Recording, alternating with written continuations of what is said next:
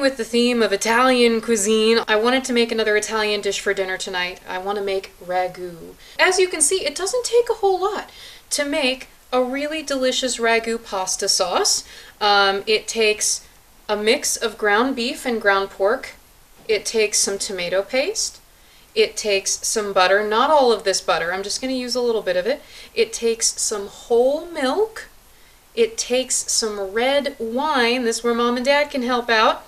And also it takes an even mix of diced carrots, celery, and onion. Fun fact, in French cooking, this is called a mirepoix.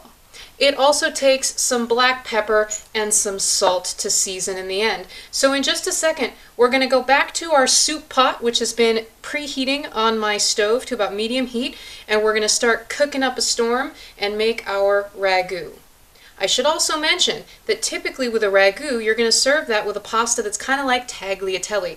Long, thin strips of pasta, and I even made some pasta dough last night, so we're going to have our ragu tonight with homemade pasta. You can check out my video on how to make pasta if you want to do this yourself. Here we are ready to begin cooking our ragu. We're going to start with a medium hot big soup dish, and I've added maybe a tablespoon and a half of olive oil to that because we're going to begin by browning our ground pork and beef.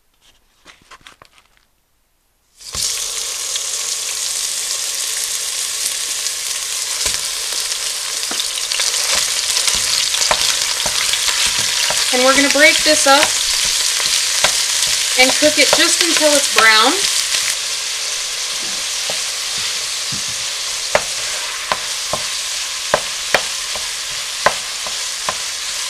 Now that our beef and our pork is finished browning, we're going to add about 50 grams of butter to our mixture. Quite a bit of butter, surprisingly. We're going to let that melt down just a little bit, and then we're going to add the mirepoix, the celery, onions, and carrot into this mixture, and we're going to cook all of those vegetables with the meat until the onions are translucent or see-through-ish and soft.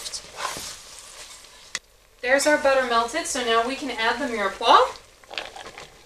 And remember, we're cooking this until the onions are clear and soft. So that's probably going to take 5 or 6 minutes.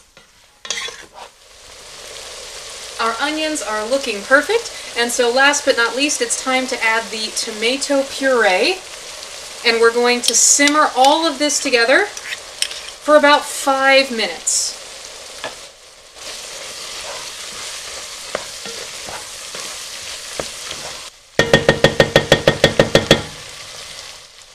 The time has come to add what is for now our final ingredient. We will add one more ingredient about 3 hours from now, but we won't worry about that. For now, we're going to add the red wine. And now this needs to cook very gently for about 3 hours. So we mix in our red wine, and we do want this to bubble a little bit, and then we're going to cover it, and we're going to turn that heat way down low and just let it sit and not worry about it at all. I'm just going to wait until it gets a few little bubbles. I can already see them, so there we go, it's done. I'm going to reduce my temperature to almost as low as it will go, put a lid on, and then come back in 3 hours. Here we are about 3 hours later, and it's time to add the milk to our bolognese. Now, in my absent-mindedness, I accidentally came down my stairs, middle of the end of the workday, and I poured the milk in already. So this is actually bolognese with my milk already added, and now I need to continue cooking it covered, slightly bubbly, for about the next 40 to 45 minutes, and then, my friends, my sauce will be finished. Our bolognese has simmered deliciously for another 40 minutes with its milk added, and so now the sauce is ready. My homemade pasta is boiled and cooked, and I've even got a little bit of Parmesan cheese to go on top. So let's go ahead and serve up dinner. We're going to start with a healthy helping of delicious pasta. And there's two schools of thought here. You can mix the sauce in with your pasta and actually cook it with a little bit of the pasta water. Today, just because it's quick and easy for me, I'm putting my bolognese ragu over the top of my pasta. And then just because I like it, I'm going to sprinkle it with some grated Parmesan cheese.